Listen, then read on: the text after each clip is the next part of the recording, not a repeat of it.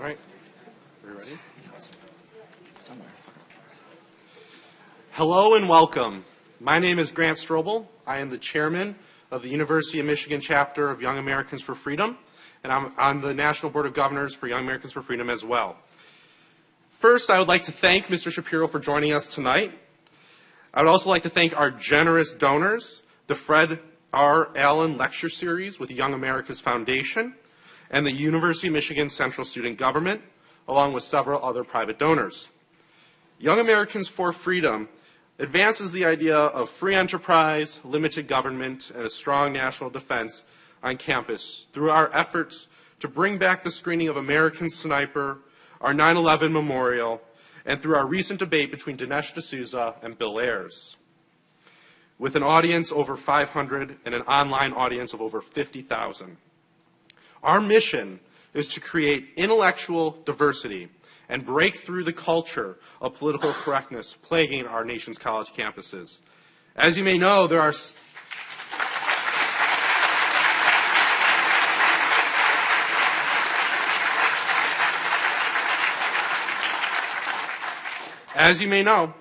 several threats to free speech on campus, on this campus at the University of Michigan. The word crazy can be a microaggression according to the Inclusive Language Campaign. Safe spaces are issued for events just because their ideas disagree with theirs and are so offensive. And there is a bias incident hotline to report things that you don't agree with. And people are being subjected to ethics investigations just because of their beliefs. These issues are a barrier to civil, respectful, intellectual discussions that we should be having at the University of Michigan about the issues of the day.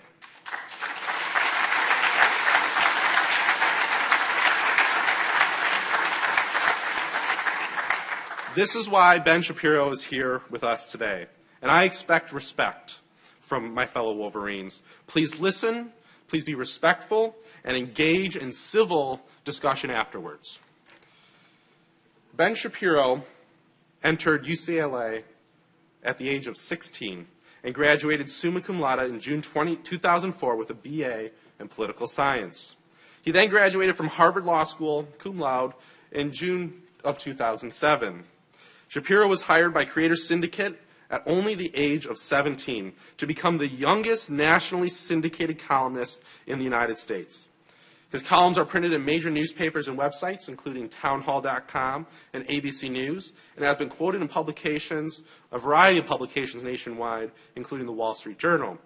He is also a best-selling author, including his best-selling book, Brainwashed, How Universities Indoctrinate America's Youth, Porn Generation, How Social Liberalism is Corrupting Our Future, and Project President, Bad Hair and Botox on the Road to the White House. Shapiro has appeared on hundreds of radio and television shows around the nation, including O'Reilly, Factor on Fox, In the Money on CNN, and Scarborough Country on MSNBC. Ben is currently the editor-in-chief of thedailywire.com and host of The Ben Shapiro Show. Without further delay, please join me in welcoming Ben Shapiro.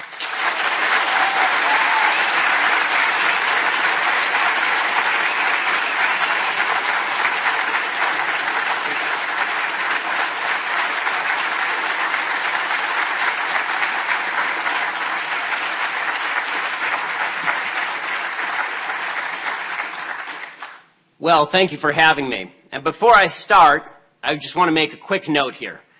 If you followed me for any amount of time, you'll know that I am not a fan of Donald Trump.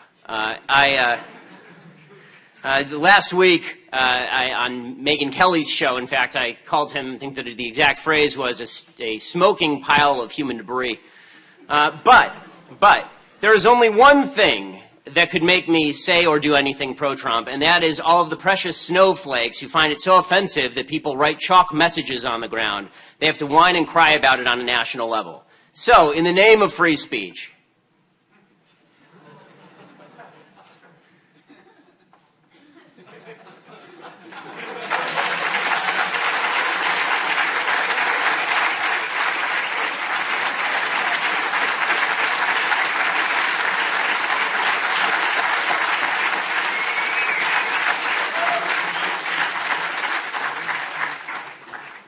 With that out of the way, thanks to Young America's Foundation, thanks also to Fred R. Allen for sponsoring this lecture series. Today, we're going to talk about all of the dumb, idiotic, foolish, empty, counterproductive words that your professors and your fellow students use in order to shut down debate, prevent discussion, and ensure that no open dialogue can be had.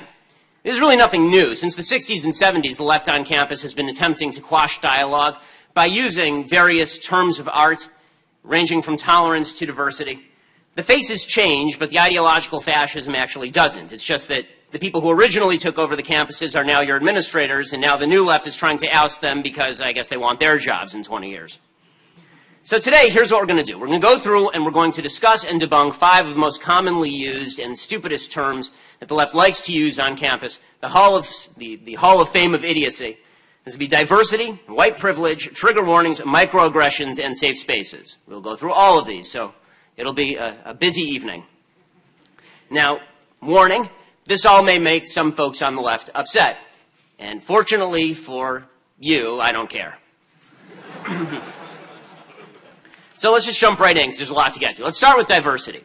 So there's one kind of diversity that the left likes and one kind of diversity that the left really doesn't like. The kind of diversity the left really is not fond of is diversity of thought. This is something that is not valued in any real way.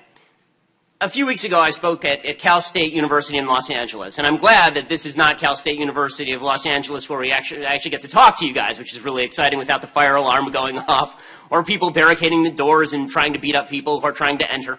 That's very exciting. The reason that things went wrong at Cal State LA is because a few days before I was scheduled to speak at Cal State LA, the president of the university, a dunderhead named William Covino, he decided that he was going to revoke my invitation to speak. Right? He was going to step in, he was going to intervene, I could not be allowed to speak. And here's what he wrote, and it's pretty Orwellian. Here is the note that he wrote. He wrote, "After careful consideration, I have decided that it will be best for our campus community if we reschedule Ben Shapiro's appearance for a later date so that we can arrange for him to appear as part of a group of speakers with differing viewpoints on diversity. Such an event will better represent our university's dedication to the free exchange of ideas and the value of considering multiple viewpoints." In other words, in order to create multiple viewpoints, one of the viewpoints had to be completely shut down. There was no speech scheduled for the future. There was no event scheduled for the future. It was a simple cancellation. Diversity here meant that I had to shut up. I mean, the fact is that I was the diversity. There was no one else on campus who was saying these things. But the diversity that they wanted was not this kind of diversity. The kind of diversity that the left loves, the kind of tolerance the left loves, is restricted solely and only to diversity of skin color, diversity of ethnicity, diversity of birthplace. This is the only thing that the left truly cares about. They don't care about whether you're a good human being or a bad human being. They care about whether you're a black human being or a white human being, which is, to my mind, deeply racist. If you don't care about someone's values, all you care about is the color of their skin. To me, that's the definition of racism. But the left would prefer, if they were given an opportunity to sit in a room full of 12 white saints or a TV diverse gang. And when I say TV diverse gang, I mean the kind of gang that you see on television shows that doesn't really exist very often in real life, where it's a Mexican and a black guy and a lesbian and an American Indian, right? They would prefer to sit with this diverse TV gang because the diverse TV gang is diverse. And as we know, diversity is our strength, even if you're just trying to rob a liquor store. So this sort of begs the question, which is, why is the left so focused on diversity of skin color? Because as I say, diversity of skin color is meaningless because skin color should be meaningless. The reason that the left is focused solely and only on diversity of skin color is because the left really only has one value. The left's value, when you boil it down, and the right's value is sort of the opposite of this. The left's value, when you boil it down, is fairness of outcome, equality of outcome. Not equality of opportunity, not when President Obama says a fair shot, a fair shake, a level playing field. That's not really what the left is into. The left is into equality of outcome. And any inequality of outcome is evidence that discrimination has taken place. Any sort of discrepancy, any sort of inequality is inequity.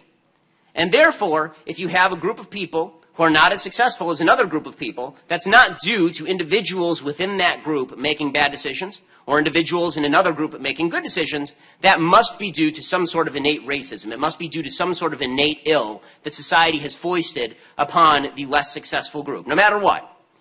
And this is where you get into the notion of white privilege. This is how you go from diversity, which is not diversity of thought, it's diversity of skin color, to white privilege. Because in order to achieve diversity of skin color, an equal outcome for people of all races, regardless of their behavior, what you have to do is you have to say that the reason that some people aren't part of the successful group, that the reason some people are less successful than others, has nothing to do with their virtue. It has to do instead with the fact that society is mean to them. It has to do with white privilege. And we have to tear down white privilege. Now, what's really seductive about the idea of white privilege, which is basically the idea that the founding fathers were a bunch of they're a bunch of dead old white men, many of whom were slave owners, who designed this system solely for the benefit of other rich white men who were also slave owners. And they designed this system so it would last in perpetuity. Racism and evil is written into the American DNA from the outset. It will be written into the DNA of America forever. It is inexpiable. There is no way to get rid of it. It is going to be with us from the beginning till the end of time. And it's going to be a cloud hovering over the head of racial minorities now and forevermore. And if you're born white, you're born into this privilege. And if you're born non-white, then you're a victim of this privilege. This idea is very seductive. It's seductive for pretty much everyone, actually. It's seductive if you're a minority, because if you're a minority and you're not doing that well, it's a lot easier to say, this is society's fault, than to say, maybe I should have made better decisions with my life. And if you are a white person, right, if you are the person who's the beneficiary, the supposed beneficiary of white privilege, or the white, heterosexual, cisgender male, right, if you are that guy, then the only way that you can gain moral credibility with everybody else is to scourge yourself. It makes you feel better. It makes you feel more morally virtuous because you've separated yourself from these other evil. There are white racists, but you're not one of them. And the way we know you're not a racist is because you say that all the other white people are racists. Right? The way that we know that you are a good person is because you admit that your success is due to your privilege. It is not due in any way to the decision-making that you have engaged in. So there's, this is all very seductive. There's only one problem. It's not true. It's not true. In a free country, people largely get what they deserve. If you make responsible decisions, if you decide to do good things with your life, if you make well thought out, decent decisions with your life, you're going to finish off better than if you make bad decisions with your life in a free country. And this is largely true. So if that's true, if we live in a free country and individual decisions end up with individual consequences, then why do you end up with discrepancies? Well, the answer would be obvious, right? Some people make good decisions and some people make bad decisions. Now, this is a kind of privilege. It's what I like to call decision privilege. We all have free will. We have the capacity to make decisions. So one of those decision privileges, probably the most important decision privilege, is two-parent family privilege. Right? If you grew up in a two-parent family, you are likely to be significantly more successful than if you grew up in a single-parent family. And this is true across races, right? Without correlation to race. If you grew up in a black family with two parents in the home, your poverty rate in the United States is 7%. If you grew up in a white family with a single parent in the home, your poverty rate is 22%. What happened to white privilege? Why didn't the evil white privilege monster come in and stop those black families from producing productive children and actually getting jobs? What happened? Did the white privilege monster miss them? And why is it that the white privilege monster isn't coming in and helping out all of these single white women so that they're not poor? Why are they so much poorer than these black people who clearly are the victims of systemic white privilege? The answer is because it's not white privilege. It's about the decisions that you make. And unfortunately, one of the reasons for higher intergenerational poverty in the black community is higher single motherhood rate. If it is true that you are more likely to be poor if you are in a single parent family, then more single parent families would suggest more poverty, which of course is true. And it's risen, and the rates of single motherhood have risen dramatically across races, but particularly in the black community. In the black community, the single motherhood rate in 1960 was 20%. Today, it is in excess of 70%. In the white community in 1960, it was 5%, by the way. Today, it's in excess of 40%. So it's going the wrong direction for both groups. And this creates intergenerational poverty. It's creating challenges that are individual in nature. It's not because of bias. It's not because of institutional racism. Because it's very hard to argue that white privilege is worse now than it was in 1960, right? If it were, so why that increase? Why that dramatic increase? Well, one of the reasons is because government has taken over the parenting role and the providing role, so people feel more free to have children without a husband in the home, and social standards have changed, so women feel no moral obligation to marry, and men feel no moral obligation to take care of their kids, all of which creates more poverty, not less poverty. It makes lives worse. It turns out, these decisions, this has nothing to do with white privilege. A black guy doesn't knock up his black girlfriend and take off because some white guy told him to do it. And the same thing is true in the white community, right? It doesn't have to do with privilege. It has to do with your being a jackass. Don't be a jackass, and it turns out your kid's life will be better, and so will yours. Here's another privilege, the not committing crimes privilege. It turns out that if you don't commit crimes, you will not go to jail in outsized numbers. It's magic that way. Right? So usually it's this point where the left starts to lose it. So when you talk about the not committing crimes privilege, the suggestion is that the criminal justice system, as President Obama likes to say, is wildly biased against black people particularly. It's out to get all the black folks, which is why virtually all the prisons are filled with Tim Robbins, Shawshank Redemption folks who are all black, right? They're all innocent. Everybody in prison is innocent. And it's just that the police have been going around arresting innocent black folks for no reason and throwing them in prison. Only one problem, this isn't true, right? It turns out that if you want to avoid prison, the easiest way to do that is to actually not commit a crime. Here's the fact about the supposedly evil and racist justice system. It under-prosecutes murder in minority communities. It under-prosecutes murder. It under-prosecutes felonies in minority communities because there aren't enough police officers in minority communities to police all of the crime, which is one of the reasons you have higher crime rates in minority communities. And when the police do come into contact with folks, there's this myth out there that's been purveyed by the Black Lives Matter group that the police have gone hog wild in recent years, just randomly shooting black people, hands up, don't shoot, which is an absolute lie. The idea that the cops are going around targeting black people, starting confrontations and shooting them for no reason. Statistically, this is absolutely false. The hands up, don't shoot story itself is absolutely false and was a lie from beginning to end. Michael Brown was a thug who punched a police officer, tried to take his gun off of him, fired it in the car, tried to run away, turned around and charged the cop by eyewitness testimony from black witnesses and by physical evidence. Okay? So,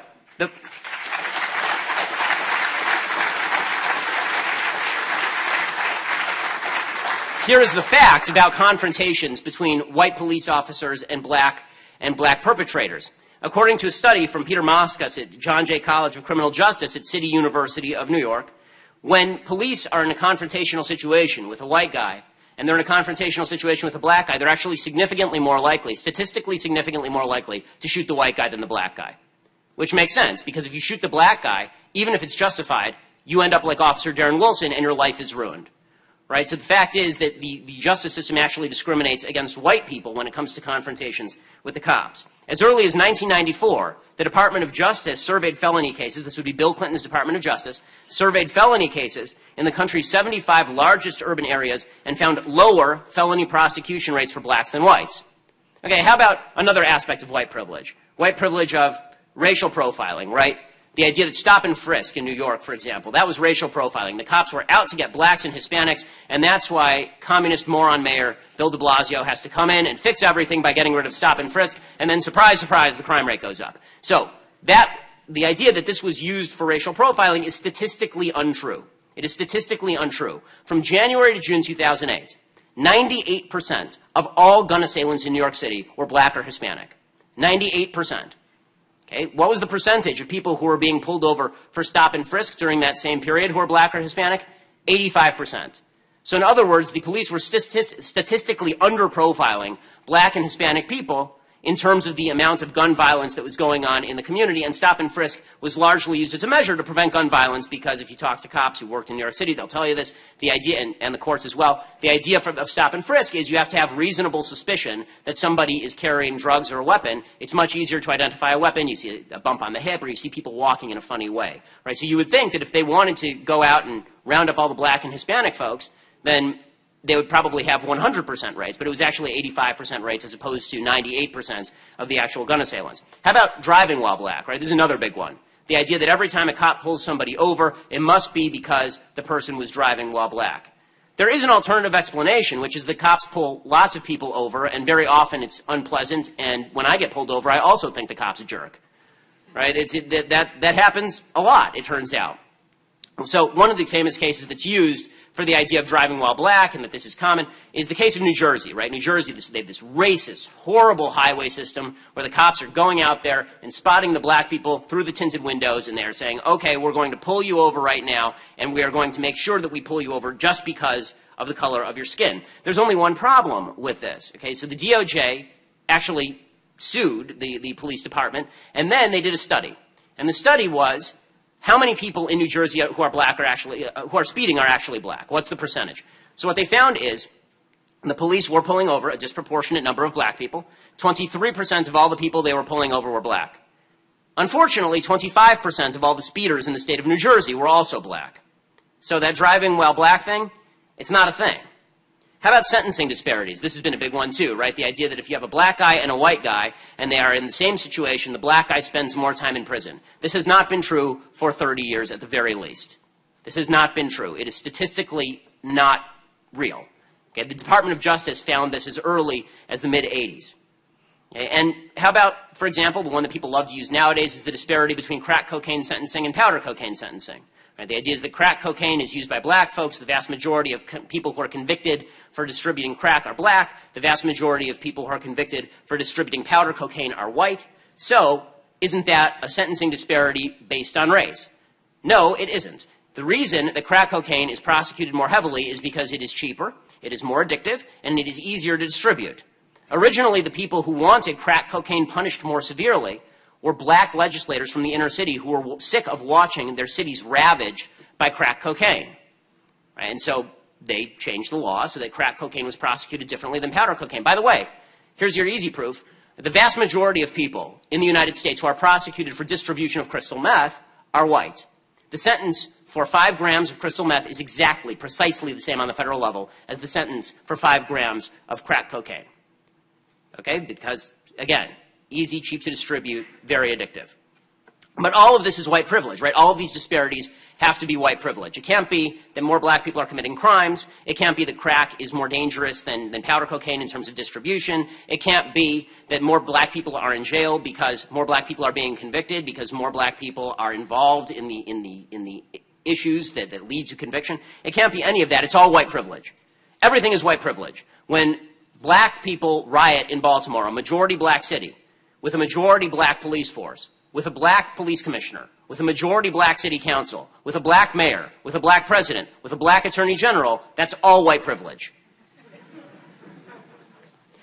And, you know, if we're going to talk about groups that are really disproportionately benefiting from the American dream and how the system has been constructed for them, then we really ought not to be talking about the white folks. We ought to be talking about those darned Asians.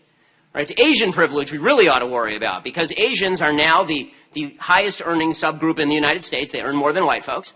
And it turns out that Asians get into better colleges at a higher rate than white folks. And when I was going to college, it was 1,600 on the SATs, right? 1,600 was the perfect score. Princeton University did a full study, a full workup of affirmative action, essentially. And what they found is that black people at top universities were being given a 230-point bonus on the SATs. Asians were being penalized 50 points, which, of course, they deserve. Because, let's face it, there's been Asian privilege in this country since the very founding. Our founders were rich Asian men who came along and wrote the Constitution specifically for the benefit of Asians.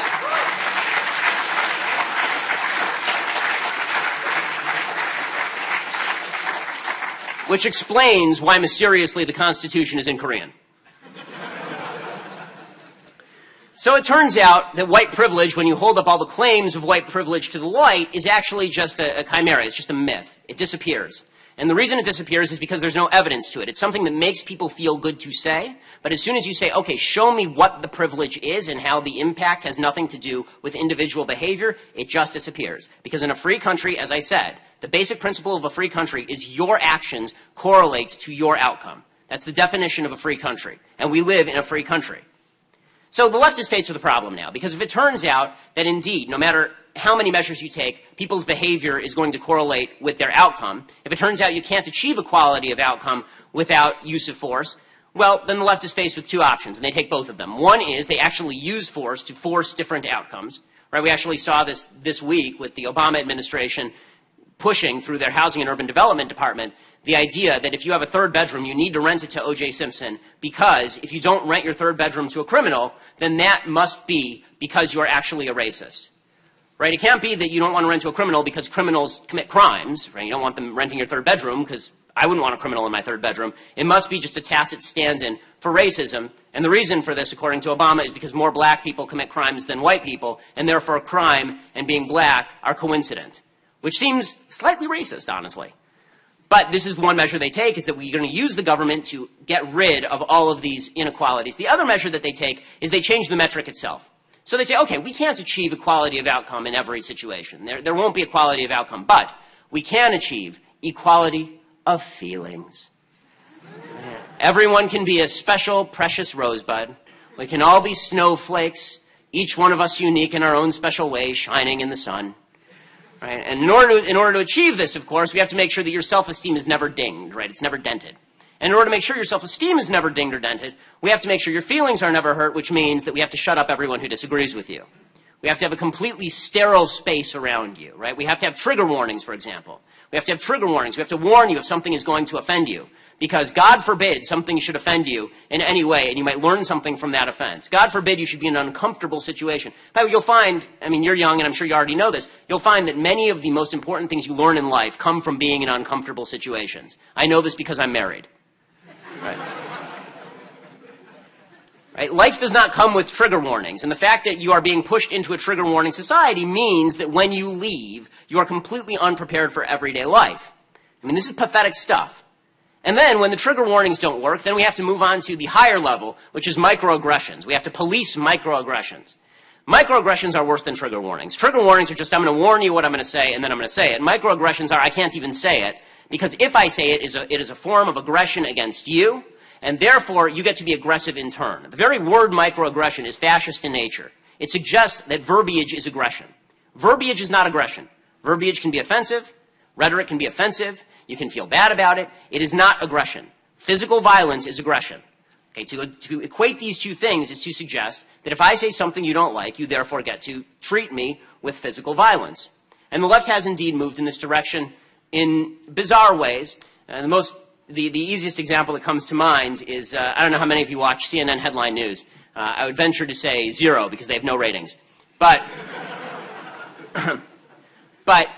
you know, microaggressions is, you're all in school, so you know. Microaggression is like if you say he instead of she, or he or she instead of z, which isn't even a word. Or if you say, where are you from? And then people take it to mean, oh, you must be from a foreign country, as opposed to, no, I just mean like, which part of the city are you from? Right? All of these are microaggressions. They're subjective evaluations of whether something is offensive, and then we're all supposed to shut up because you are subjectively offended, so you get to shut everyone down because of your mental fascism. So, back to CNN headline news. So, about 8 months ago, I was on CNN headline news to discuss the Caitlyn Jenner phenomenon. This is right after Caitlyn Jenner had come out as transgender, and the world was trying to decide whether Caitlyn Jenner should be given the Medal of Honor or granted direct sainthood by the Pope. And this was the great debate, whether Caitlyn Jenner, whose great act of heroism was having some surgeries, injections, remaining extraordinarily wealthy, and wearing rich brocades, deserved an honorary burial spot in Arlington National Cemetery. And so, you know, they called me up, and they wanted me to talk about Caitlyn Jenner being given the Heroism Award by ESPN, which, whatever. And so and as I've said before, our standards of heroism have dropped somewhat since Normandy. So,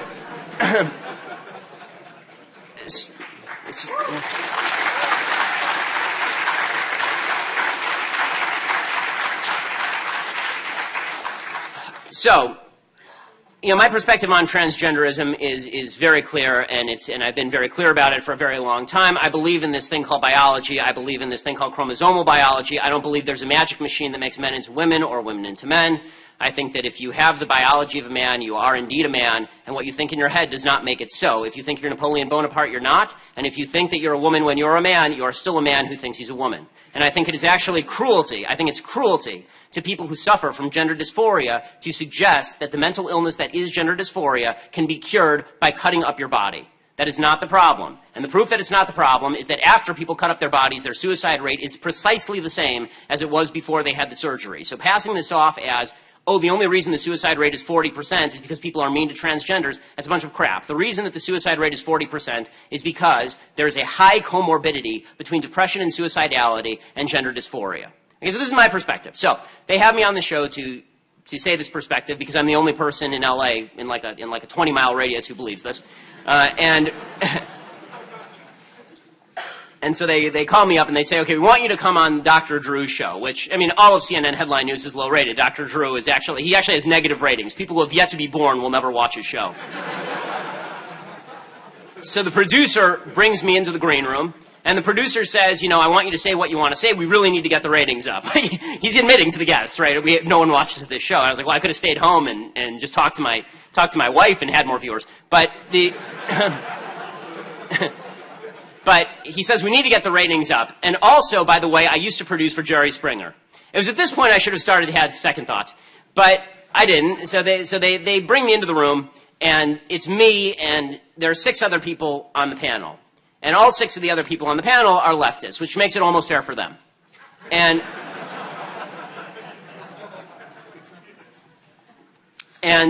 so we're having this discussion, and you know they go around the panel, and everybody is just gushing over how heroic Caitlyn Jenner is. Is Caitlyn Jenner, you know, the son of God or actually God? Which member of the Trinity is Caitlyn Jenner?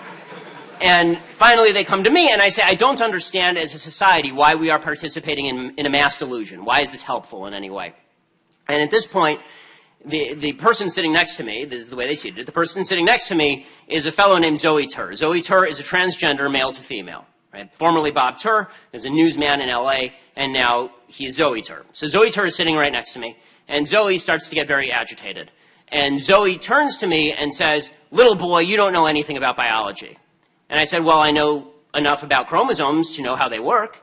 And I also know that every single cell in Caitlyn Jenner's body, ironically with the exception of Caitlyn Jenner's sperm cell, which reside in his female testicles, right, that Caitlyn Jenner's cells, right, all of them except for some of his sperm cells contain Y chromosomes. And he says, well, you know, you don't know everything about chromosomes. I said, well, you don't know everything about genetics. And I said, well, what are your genetics, sir? And it was the sir that set him off. And as I've said before, right hand to God, it never occurred to me that this was like the end of the world, because I was brought up in a world where you call men sir and you call women ma'am, and the guy's voice was at least an octave lower than mine. So I say this, and Zoe turns to me, and this is on national TV, it's live, turns to me and grabs me by the back of the neck, right, on national TV, and says, if you don't cut that out, you'll go home in an ambulance. Which, number one, doesn't make sense because you don't go home in an ambulance.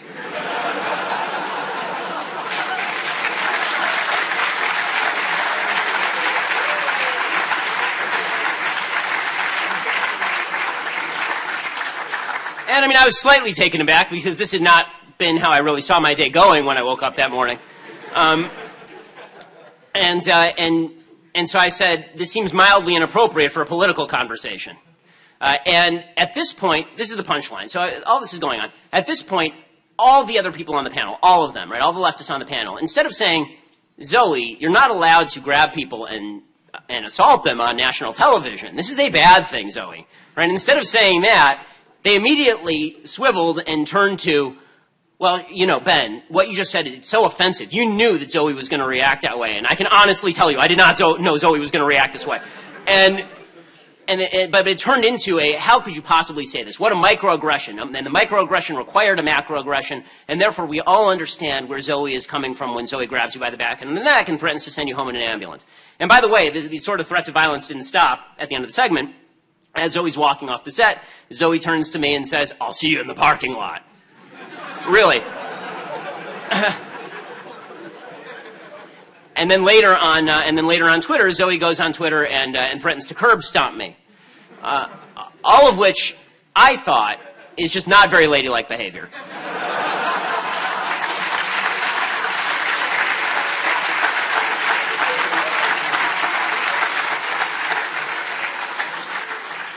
But the point is this, right? Whether you think I'm a jerk or not, and believe me, there are plenty who do.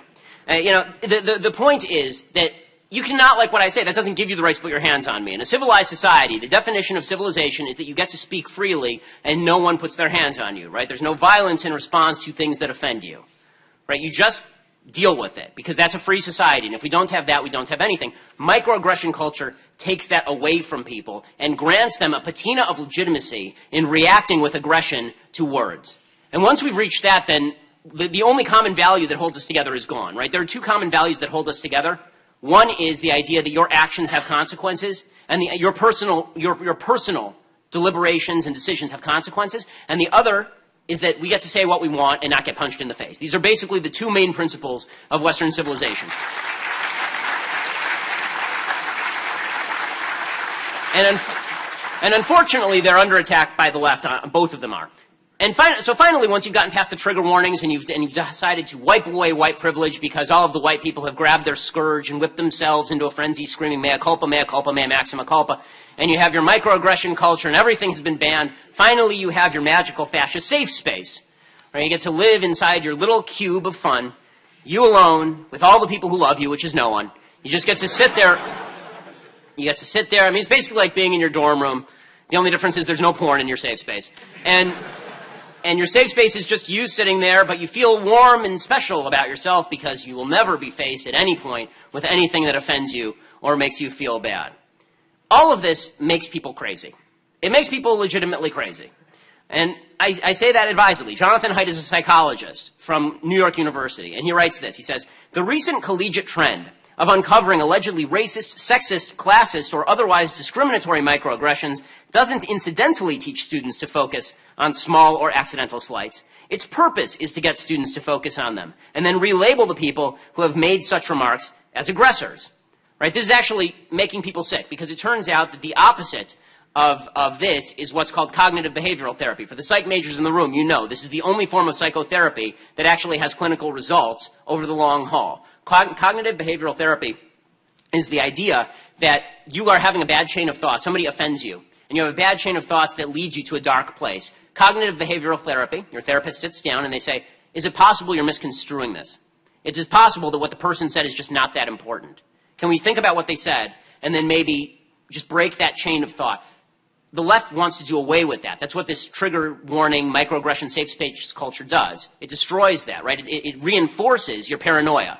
Yes, everyone's out to get you. Yes, everything you find subjectively offensive is meant in the worst possible way. Everyone wants to hurt you, right? That's what society is all about. And when you create a group of people who feel like constant victims, they're more likely to engage in violence. They're more likely, if you feel like you're victimized all the time, you're more likely to lash out at someone. And this is, again, true on a sociological basis. Professor Roy Baumeister is the author of a book called Evil, Inside Human Violence and Cruelty. And he says that evil is basically reserved to people who think that they're victims. If you ever think about people who are truly evil in human history, they all thought of themselves as victims of something else. Right? Hitler thought of himself as a victim of the Jews, therefore he was justified in murdering all of the Jews. Right? O.J. Simpson thought that he was a victim of his wife's infidelity, therefore he was justified in going and murdering his ex-wife. All bad people don't think of themselves as bad people. They think of themselves as victim heroes. Right? That's how they think of themselves. When you create a society full of people who are rewarded for a victimhood status, you are creating a very risky society. Here's what Baumeister says. He says, hypersensitive people who often think their pride is being assaulted are potentially dangerous. Even when a neutral observer would conclude that no serious provocation occurred, it is still important to recognize that, in the perpetrator's own view, he or she was merely responding to an attack. This leads down the road to fascism, and it's affecting people of our age group. There's a poll that came out today that showed that on college campuses, more than two-thirds of the people of your age group, two-thirds of those people thought that there should be actual prosecution for what they called hate speech, which is to say any speech that offends people. In November 2015, there was a Pew poll, and it found 40% of people aged 18 to 34, that's my age group too, so that's all of us, essentially, believe that the government should be given the power to prevent people from making, quote, statements that are offensive to minority groups. This would involve repeal of a little thing we like to call the First Amendment. 4 out of 10 people our age agree with this principle. On college campuses, that number, as I mentioned, is well above 66%. All of this creates a very dangerous world. The left is taking a battering ram to those two fundamental bases I talked about, the two fundamental bases of Western civilization. You are responsible for your own actions, and you bear the consequences of those actions, and in a free society, you can say things without people assaulting you. They're taking a battering ram to this because they have to wipe out this whole system, because this system ends in inequality. Now again, inequality is not inequity.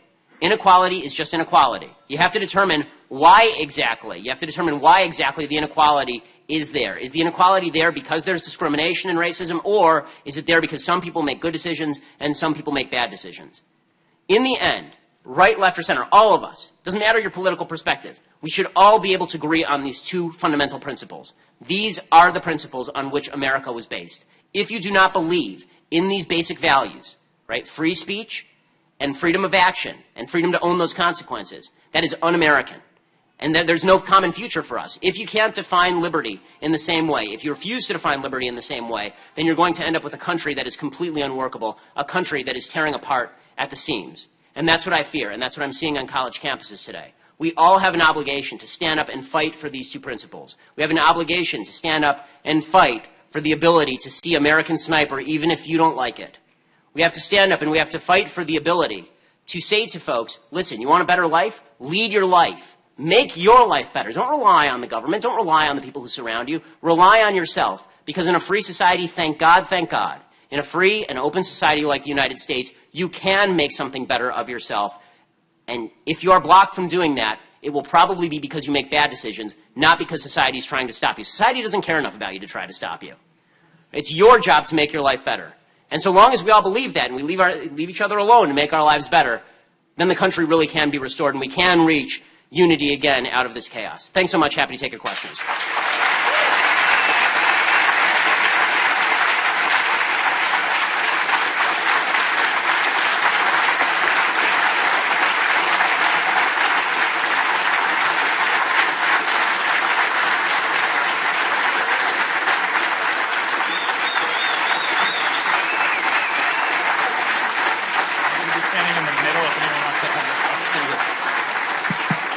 So if anybody wants to ask questions, there will be a microphone in the middle, so you can just come on down and ask questions. Hopefully, if there are people who disagree, I'd like to take those people first. That's always more fun.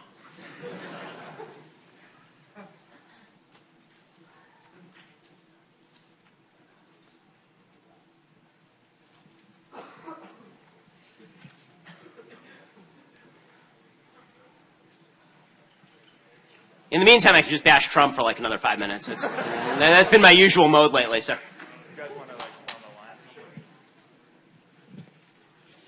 How you doing, Ben?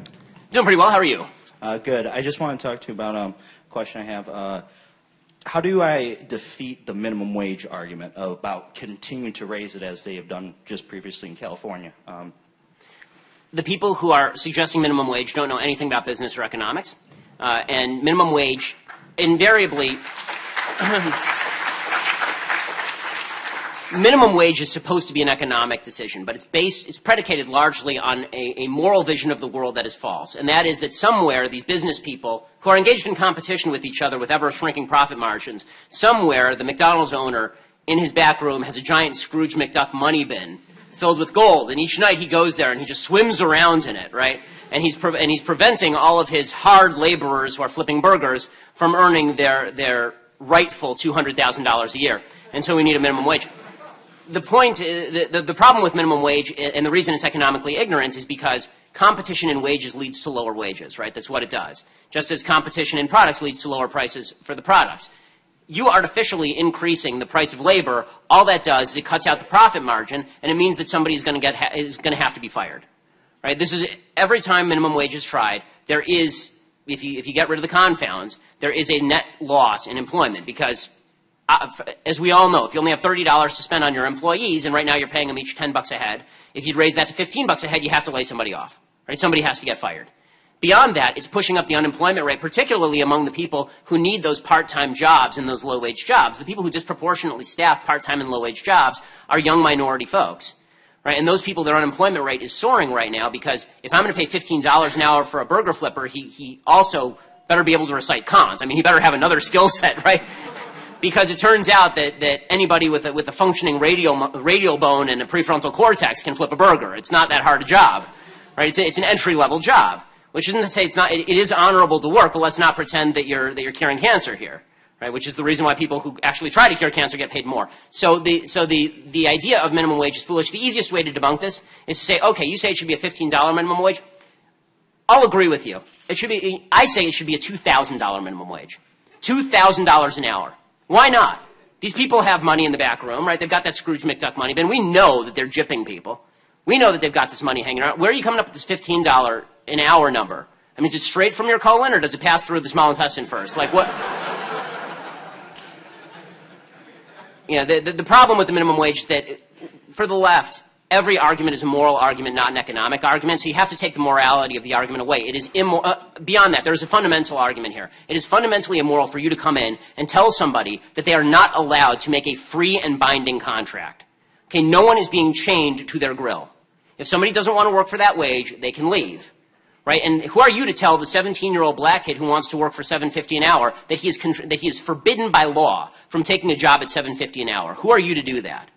Right? This makes you a totalitarian. It's a totalitarian rule. So that's the way I would argue against it. Thank you, sir.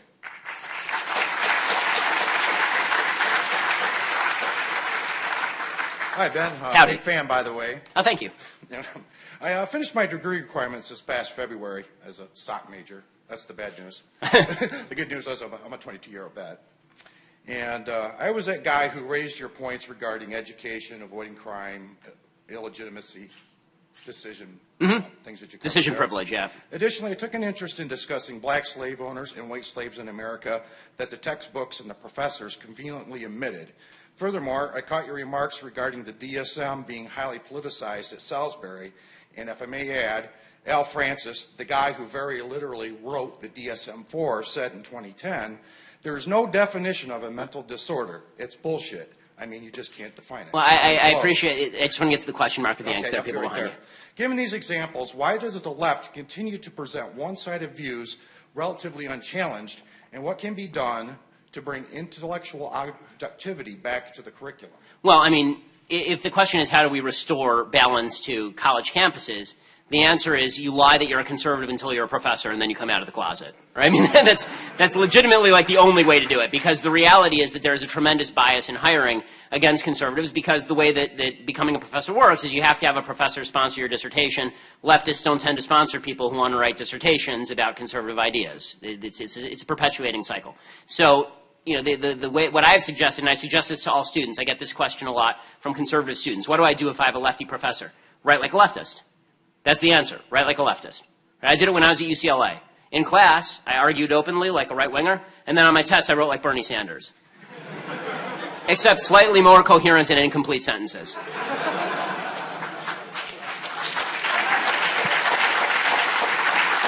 Hi, Ben. Thank you very much for coming today. Our university really needs this. I was wondering if you could talk on how the left has dominated in the social aspects of politics, and how the right really doesn't try to, they just focus on economics, but the left keeps hammering, saying we need to change the morals of society, we need to change these things. So how can the right combat this? Well, I mean, I've mentioned Jonathan Haidt before. He has a very good book called The Righteous Mind, about the various aspects of moral drive and what drives us as human beings to be interested in morality. The left bases almost its entire argument on fairness. It's always fairness. It's fairness this and fairness that. It's all, but they're always framing their questions in ways that benefit them.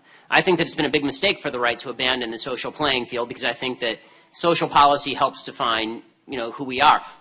By the way, I tend to be extremely libertarian when it comes to government policy. So, for example, gay marriage, right? I'm not libertarian on abortion because murder is murder, and the government prosecutes murder whether that human is in your womb or whether the human is outside your womb.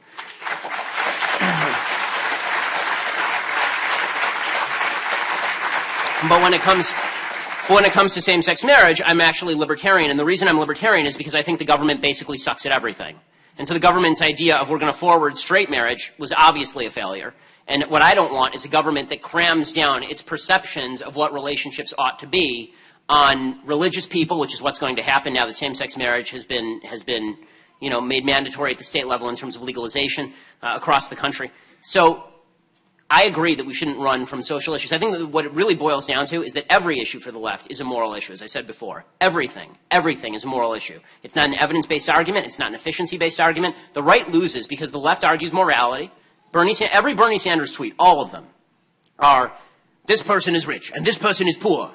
That is wrong, right? That's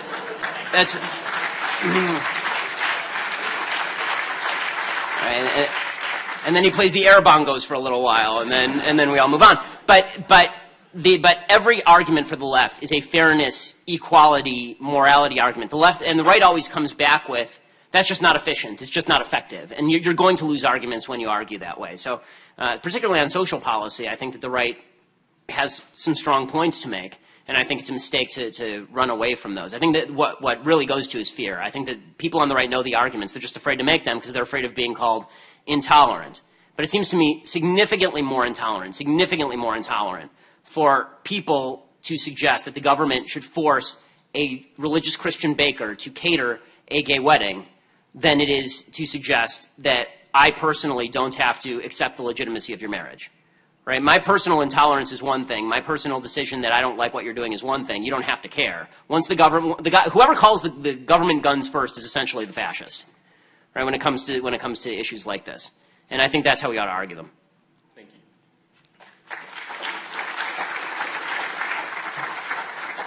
Hello. I'm just curious, after making your 2014 video about how you say there's no such thing as a moderate Muslim, how can you go... That's not what it says, by the way, but okay. yes. Well, it's a minority is what you're saying. I said there's a myth that it's only a tiny minority of Muslims who are radicalized. It's called the myth of the radical Muslim minority, the tiny radical Muslim minority. So you still say there's that sizable portion that does have these radicalized views. Sure. You say that in the video. How can you attack Donald Trump for taking this immigration stance that combats that and that understands that until we get the whole situation sorted out over there? Okay, the reason that I don't agree with Donald Trump's Muslim immigration ban, and I said this at the time, is because it is not specific enough. Meaning that, number one, it's slightly impractical in that you can't tell who's a Muslim and who is not when you let people in. But beyond that, my care is not whether someone prays 5 times a day toward Mecca. Who am I to criticize? I pray 3 times a day toward Jerusalem. Right? Like, that's not my business. There are other things that we should be looking for. Namely, for example, a form of radicalized Islam, refusal to accept Western values. I think that we should have very broad standards, by the way, of what prevents you from entering the country. And those extend far beyond religion. So in some ways, I actually think that Trump was being too specific and yet too overbroad at the same time. Like, there are Muslim members of the American military, obviously. There are moderate Muslims who do exist in the world. And I think that his blanket ban is not well calibrated, particularly because we do have intelligence resources inside the Muslim American community and the European Muslim community and abroad, and you're going to damage those intelligence capabilities if you suggest that nobody can even come into the country. With that said, I am for very significant restrictions on immigration generally that don't have to do with religious Muslim practice. Right? So be more specific about what you're looking for, in other words. So, for example, a better measure of whether you should let someone into the country would be place of origin, actually, as opposed to religious practice. So, for example, if the person is from Syria right now, that person should get more scrutiny than if you are a Muslim who's residing in Dearborn. Right? I mean, just as an example, right? Because by polls, American Muslims are significantly more moderate than Muslims who are living in Syria. So, you know, I think that we should be more specific than that. I also think that Trump has a habit of saying the loudest thing possible without really thinking about it and then walking it back. And he has walked it back. I mean, he started off with no Muslims will enter the country at all, including people who are on vacation. And then he walked that back, right? And then he said his very rich Muslim friends will come into the country. He said that on MSNBC last week. So this is not this is not a well-calibrated immigration policy, in other words. I think that we should be highly skeptical of anybody who wants to come in the country. We ought to make sure that they have our values, and we should make sure that they're not leeching off our economic system. But I think you can do better than, well, what's the gauge? Like, as soon as you find out that somebody prays 5 times a day toward Mecca, they don't come in. That seems, again, overbroad to me. Thank you.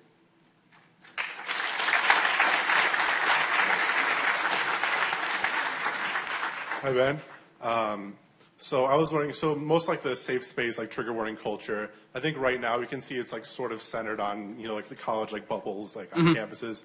But do you see kind of like the left changing once these people, you know, that are around our age start, you know, becoming the politicians, start becoming the people in power? Do you think we're going to see anything drastically different than we do today from the left? Absolutely. Absolutely. I mean, I think that we are one justice away from hate speech codes being upheld by the Supreme Court. I think the left has moved very fast to the left. I mean, this is why you'll notice that throughout the speech I use the word left. I don't use the word liberal. I don't think they're the same thing. I think the old school liberals have been wiped out by the left, or they are in the process of being wiped out by the left. People like Larry Summers, right, who was a Clinton Secretary of the Treasury, was ousted at Harvard for saying true things about discrepancies in hiring between women and men in sciences. and because he believed in the notion that you should be able to say these things. Right? He was ousted from Harvard because that wasn't sufficiently leftist. There's a new wave of the left that is significantly less interested in free speech. Liberals used to say, you know, I may disagree with what you say, but I'll die for your right to say it. Now it's, I may disagree with what you have to say, and if I have the chance, maybe I'll kill you. And I think that is bleeding upward. I don't think it's bleeding downward. I don't think it's going to stop when people exit college. If you've created a safe space for yourself, why wouldn't you attempt to perpetuate that beyond your current safe space into the broader panoply of American activities? Thank you so much.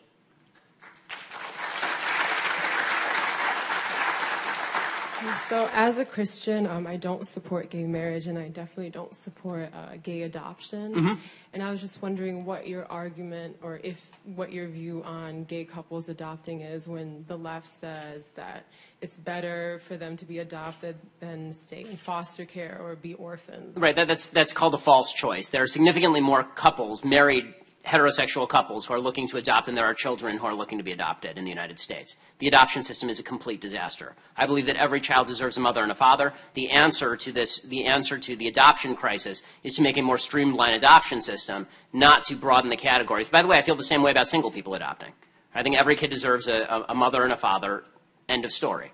So, you know, again, I'm with you. I agree. Okay. Thank you.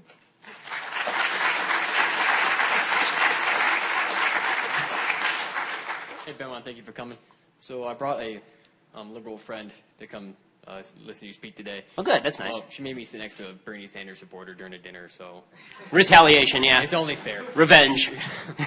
So on the way over here, we got in a discussion about the wage gap between men and women. Yes. And she was saying that in a corporate setting even, that a woman entering the same time as a man is getting paid less for the exact same job. Mm-hmm. And since I was driving, I couldn't just stop and scream at her, but this is wrong. But what was your opinion on this? I mean, it's not my opinion. It's statistical fact. This is bullshit. Okay, the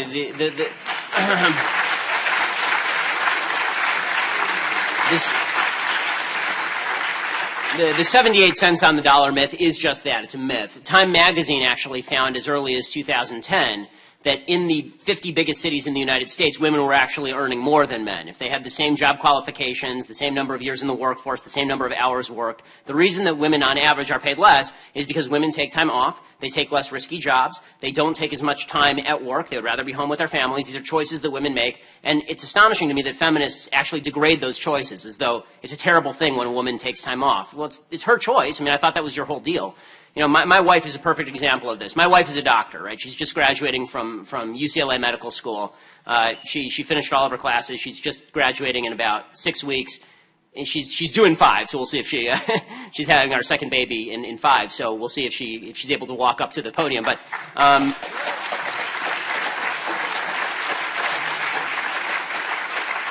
But she took a year off during medical school because when we had our first kid, she wanted to take a year off to be with our first child, right? That was her choice. I took off 4 days, right? That's relatively typical because men are not the ones, you know, for a variety of reasons, including how much they want to do it. Men are typically not the ones in the home. And by the way, I'm speaking as somebody who, when I was growing up, my dad was a stay-at-home dad and my mom worked. Right, so I'm fine with whatever choices women want to make about work versus home life. I think there are certain choices that are more or less beneficial to the child. But to pretend that these discrepancies don't exist across the broad class of women is just not true. It's just not true. And it's not society's fault that women are given this, as Gavin McInnes says, this magical superpower of being able to create other humans, which is unbelievable and cool. Right, and it's now been seen as some sort of horrible affliction by so many women. It is the coolest thing literally on planet Earth from my perspective that women can do this. It's unbelievable. And, you know, and being able to recognize that and then say that women are able and free to make the choice to engage with that and enjoy it and be part of that, you know, that's an aspect of freedom. So if women are being paid less on average, it's because women want to be paid less on average. And if they didn't, they would be in the workforce the same amount as men, and they would be 40, and they would be unmarried, and they wouldn't have kids, and they'd be miserable. Right? Because men who do the same thing are generally 40, unmarried, don't have kids, and are miserable.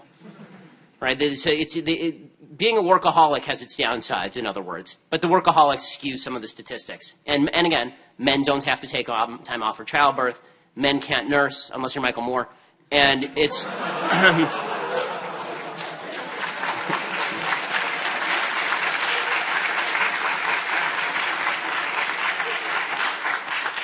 So that's the reason. Don't buy into the myth. If it were really true that women were paid so much less on average than men because there was this vast discrimination, then why wouldn't corporations, these greedy, evil corporations, the same ones that have the Scrooge McDuck money bins, why wouldn't they fire all the men and hire all the cheap women? Right? Why wouldn't they just staff up with women? They're willing to do the same work for 78 cents on the dollar. They don't do that. Why? Because it's not true. Thank you. Looking for that.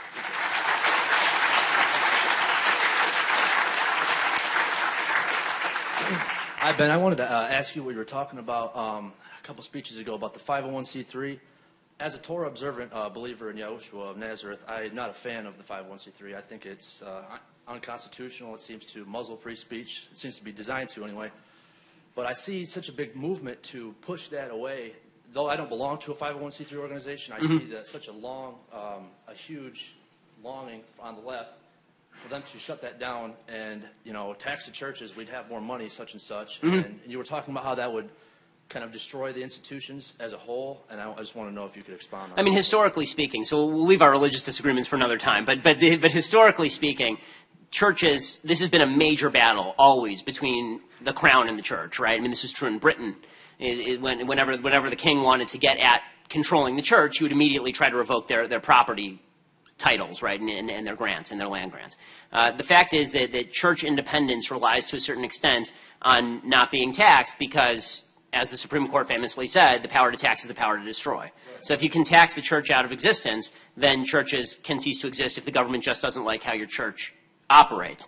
What I have a problem with is one of the things that the government has done is they've put up these absurd laws, these regulations that suggest that if you're a pulpit rabbi or a pulpit pastor or a priest, that you can't speak politically from the podium or they'll revoke your 501c3 status. This is un-American to me.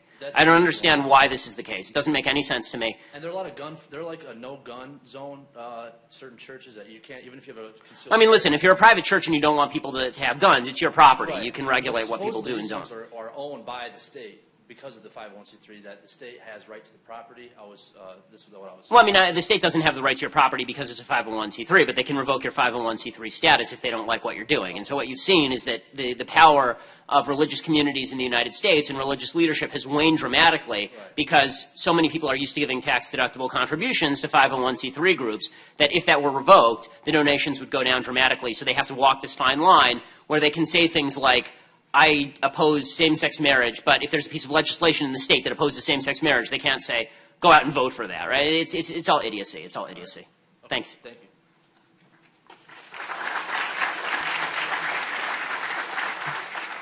Hey, Ben, I drove from Wisconsin here just to see you. Oh, wow. Thank you. That's a bit of a schlep. 3 quick questions. 1, will you take a picture with me? And 2 and 3 are kind of together. What are your views on voter ID laws, and is the voter fraud argument a legitimate one?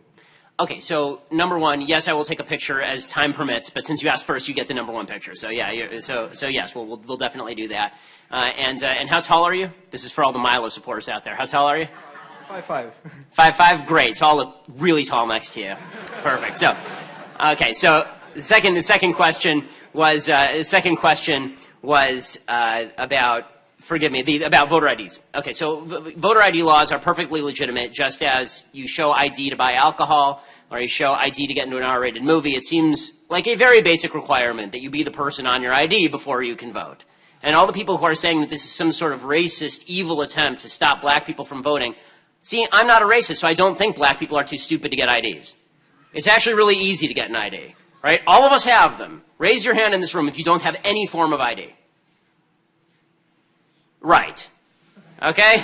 So the idea, and there are black people in this room, they have ID. It turns out that it's not racially discriminatory to say you might want to show who you are before you vote. Right? And when people say, well, there haven't been any prosecuted cases of voter ID, right, because people don't like prosecuting cases of voter ID because they don't want voter ID. But there's nothing wrong conceptually or practically with voter ID laws. And my second question was like, is the voter fraud argument from the right a legitimate one? Yeah, I mean, considering that John F. Kennedy never would have been president if it hadn't been for dead people in Chicago voting, yeah. I mean, when the Walking Dead are consistently voting for one political party, then at least you have to consider the possibility that maybe it would be good if they showed ID proving that they weren't dead. Thank you.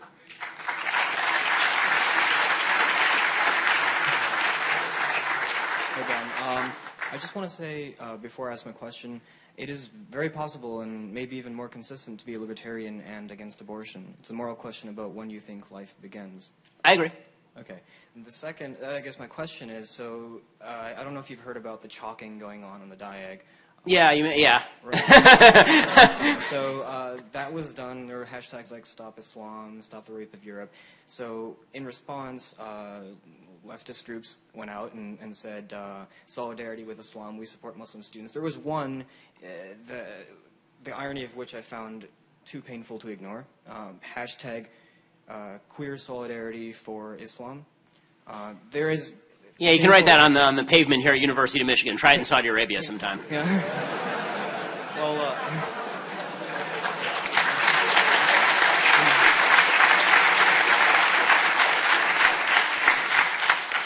I wouldn't recommend that in Saudi Arabia.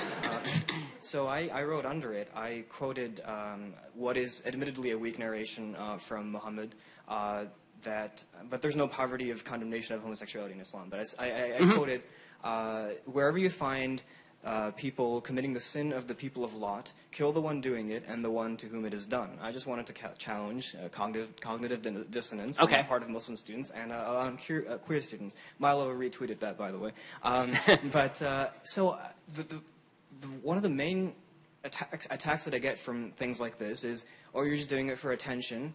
You know, you're an attention whore, and yeah, that's basically the idea. It's less substance and more. And I'm sure you get a lot of this. You get called a jerk. You get, you know, I mean, yeah, I mean that's true. How do you answer that?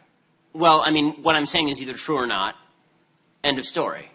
I mean, in my now quasi-famous catchphrase, facts don't care about your feelings. So, if you are, you know, if I chalk something that's true, then it's true. By the way, I will note that. And what do you say about not the right time, not the right place? Oh, who dictates that? I mean, really, who dictates right time, right place exactly? Like, it's a true fact is a true fact. I do believe that, you know, maybe people can perceive you as being rude, but yeah, okay. I mean, it doesn't. There are a couple things I don't like about what the left does when you say something factual. One is the idea that the fact itself is wrong if the timing is wrong. That's not true. The fact can be right. It can still be rude, but if the fact is the fact, then it's a fact. And second is impugning the character of the person who speaks the fact, right? So I don't like you as a human, therefore the fact must be wrong. No, again, the fact is either right or the fact is wrong, right? So it's very simple. You know, I don't want to racialize this, but it's pretty black and white. Well, thank you. I wish more people thought like you. So one additional note that I think actually is worthwhile in the context of quoting the Quran and quoting various religions. As somebody who is a deep believer in the Old Testament, right, there are a significant number of portions in the Old Testament that are replete with violence. And I'm somebody who reads it in the original Hebrew, right, so I know this. I care significantly less about what any religion's scriptures say than what the adherents to that religion do, right?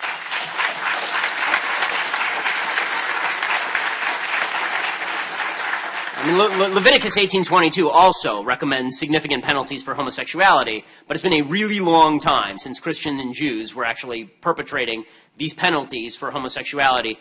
It's happening right now across the world in Islamic countries. First of all, thank you for being here. My question is, Bill Whittle has said, like on the PJ Media YouTube channel, that if Ted Cruz gets the Republican nomination, the ideal vice presidential candidate would be Carly Fiorina. Do you agree with that statement? I'm of the view that vice presidential nominees really don't matter very much unless they're Sarah Palin.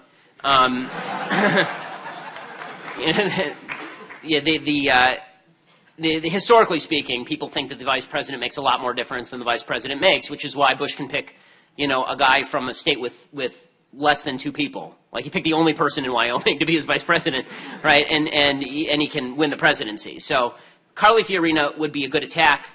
She's a good attack vehicle. She's very smooth on attack. You know, as a woman, there's an identity politics that allows her to attack Hillary Clinton in ways that some of the other people on the stage probably couldn't. I think she'd be a fine VP pick, Carly Fiorina. And I think there are plenty of people who would be decent VP picks for Senator Cruz. Again, at this point, all I care about in the presidential race is that the nominee is not Donald Trump.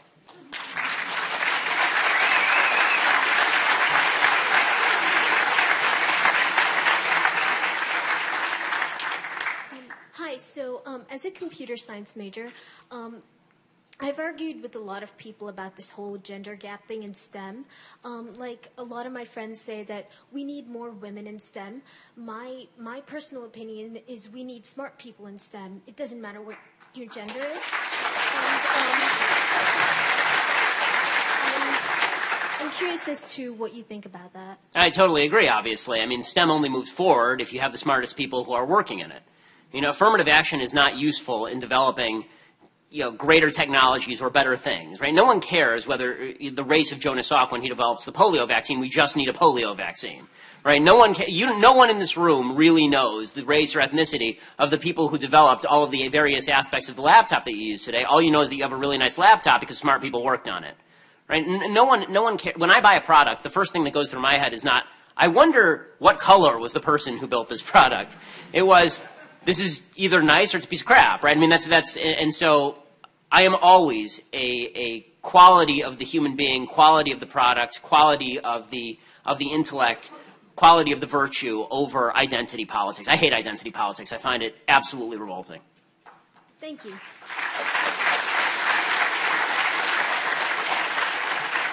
Hi, Ben. Howdy. Are you familiar, and can you elaborate? I think you mentioned it, but I'm not sure, about the 569, I believe, bill that was passed by 133 Democrats in the Congress on trying to bring into a law punishing anybody who criticizes a religion. They meant Islam, of course, and justifiably criticizing aspects of political Islam. Are you familiar with that? I'm not. I'm not at the congressional level. I know there were UN resolutions that were pushed to this effect and that the Obama administration allowed to get through, but as far as a congressional act, that I'm unaware of.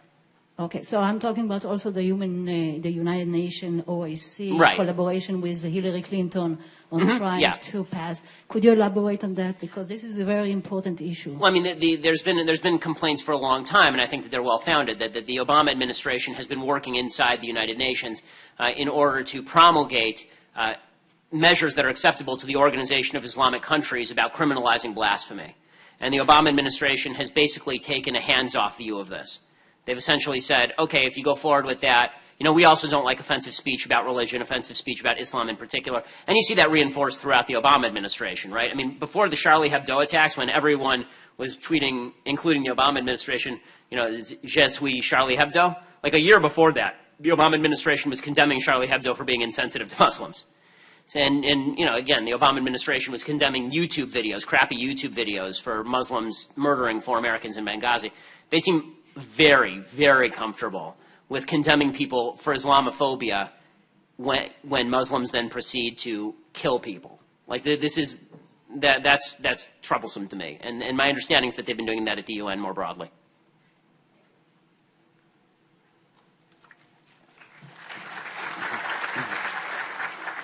Hi, hi Ben.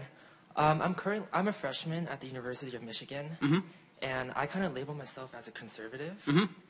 And basically, I completely agree with you with the sense that the First Amendment, I guess at any university anywhere, is a complete farce.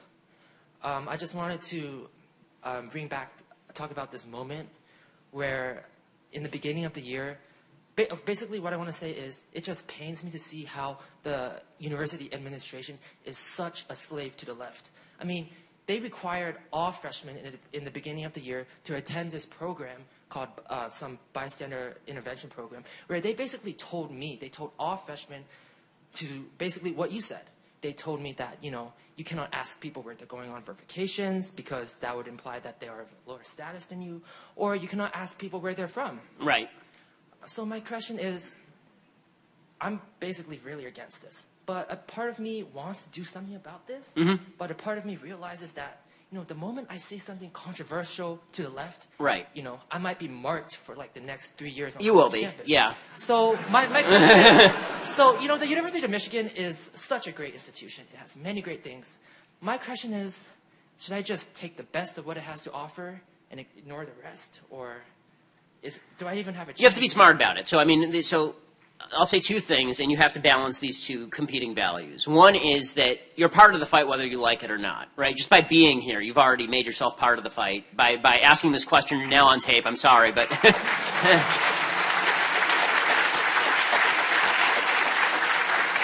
the left is not in the habit of leaving people alone. They're in the habit of harassing people. And so you're going to have to embrace the fight sooner or later.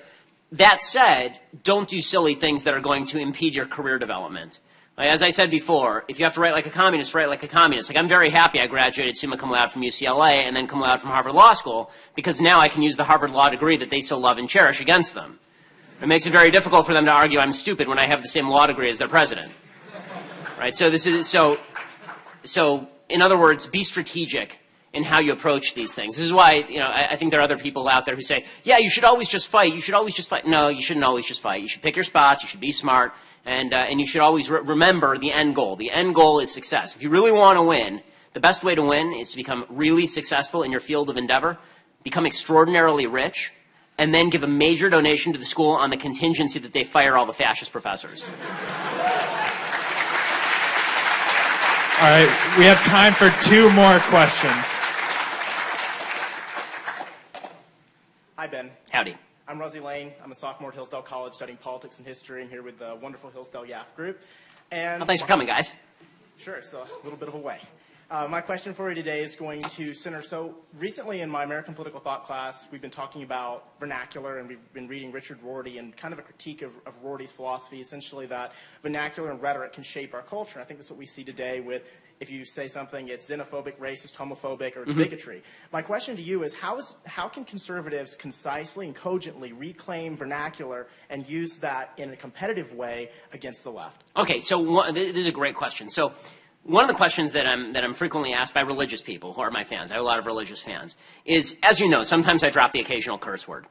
The reason that this is strategic, okay, the reason that I drop an occasional curse word is because people our age say bullshit, right? I mean, people our age don't say BS, they say bullshit, right? And so in order to communicate with people in a way that they understand, you can't say, oh, that's nonsense. Now you're an old guy, right? You have to say bullshit, or it doesn't count. So So the important point here is that you actually have to speak the vernacular in order to combat the vernacular.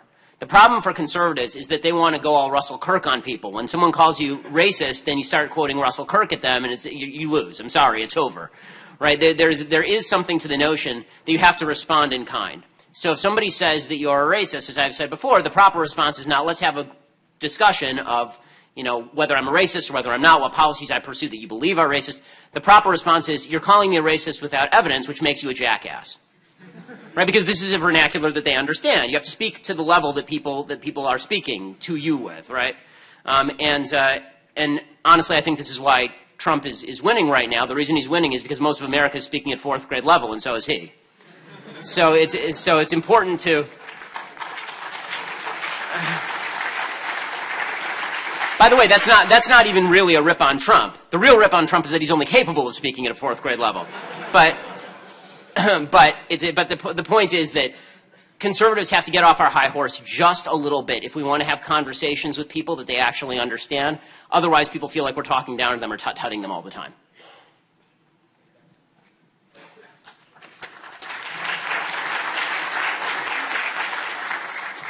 Hi, Ben. Thank you for coming.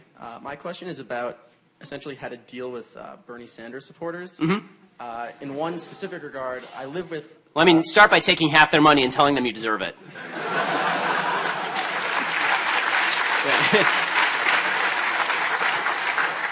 So I live with somebody who's a very big Bernie Sanders supporter. I'm sorry. And... By the way, unsolicited dating advice, folks, do not date Bernie Sanders supporters. Just don't do it. They're going to take all your stuff and leave. Basically, our conversations always go along the lines of, I bring up something that I saw in the news that makes Bernie Sanders, beliefs and ideas and policies look pretty, just right. You bring up reality, and the response is always something along the lines of, well, there's a political revolution, and that's the most important thing. The fact that there's going to be some sort of political revolution. So my question is, just how do you talk to someone who doesn't care about the policies, about the implications of the policies, and only cares about the idea of a political revolution? Well, I mean, the first thing that he should understand about political revolutions is that at the beginning they're awesome, and 5 years later your head is on the guillotine block. Right? I mean, political revolutions are very risky business. And, there's really only been a couple of revolutions in human history that have worked out well. The political revolution of Bernie Sanders does not promise joy. He's not engaging you in a discussion, obviously. He's sloganeering. Okay, so it's a political revolution. What is the content of that? One of the things that I always urge people to do is ask questions. Don't argue, ask questions. What do you even mean by that? What does that mean? What kind of political revolution are you talking about? What's going to change when Bernie Sanders is elected president in Unicorn Land? Right? Well, what exactly? How are things going to change when a man older than Methuselah actually occupies the White House and can't get up the stairs without the electronic stair lift? So you have to put the left doesn't understand how to defend their own positions, because the truth is that most leftist positions are kind of indefensible, and Bernie Sanders's are particularly indefensible because they're at war with every element of logic and evidence. Which is why he keeps sloganeering. So you have to dig into the slogan.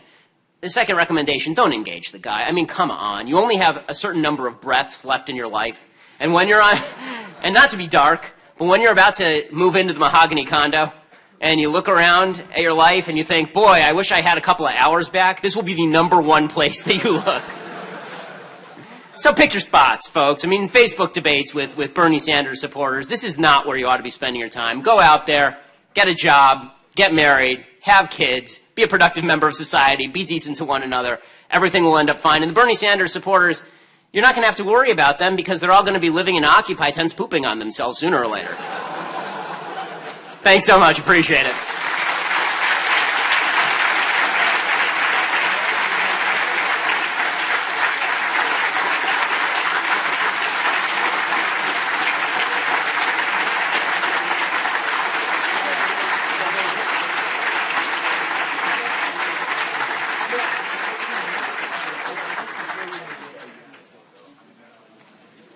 If you want to set up like a photo line along the wall, we can do that. Do set up a photo line? All right. Yeah, we'll go like. Right now, what time is it? It's 8:30. Okay, why don't we do pictures from 15 and cycle right through, All right. and then at 8:15 we'll all go somewhere. All right. If you would like a photo with Ben Shapiro, please get in a line along here. It is going to be really, really quick. No times for questions or comments. It's just going to be a picture and just go through as fast as we can for 15 minutes. But thank you so much, everybody who has come tonight. Yeah, I have to take off. Thank you. Good job. The case for that is in that room. Good. All right. How do you turn this on? What do you want?